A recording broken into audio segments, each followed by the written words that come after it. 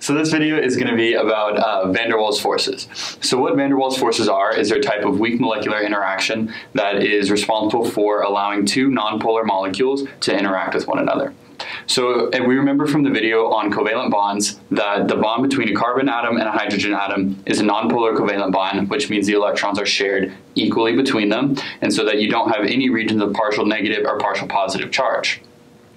But at the same time, these two molecules have their electrons moving randomly around each atom. So at any given time, we could have the electrons get randomly accumulated on one side of the molecule. So when this happens, we have many more negative charges on this side than we have on this side. So that gives this a partial negative charge, and this other half of the molecule, partial positive charge. So now, in a neighboring molecule, we can have the same sort of thing happening. So by random chance, we might have all of our electrons end up on this side to give this a partial negative charge, and this side a partial positive charge. Now when that happens, we know that partial positive charges and partial negative charges are going to be attracted to one another. So now the two sides of these molecules have a way that they can interact with each other because they have a different charge.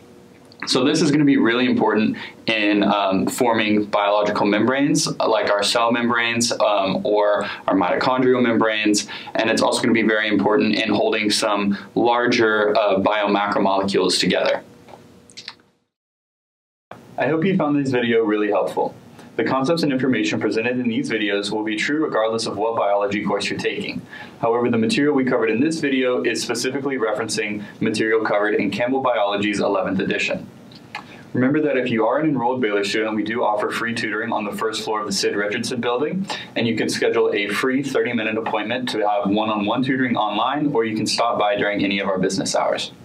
For more information about the services we provide, you can go to our website at www.baylor.edu/tutoring. Thank you.